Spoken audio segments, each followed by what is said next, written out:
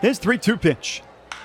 Hit in the air to deep left center field. This one will end the ball game. Keller's back on the run. It's over his head and bounces to the wall.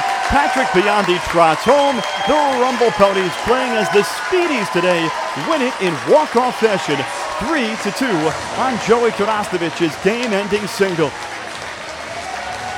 Terdoslavich greeted by his teammates right near second base. No jumping up and down, just simply high fives across the group as the Speedies celebrate their 5th walk-off win of the season.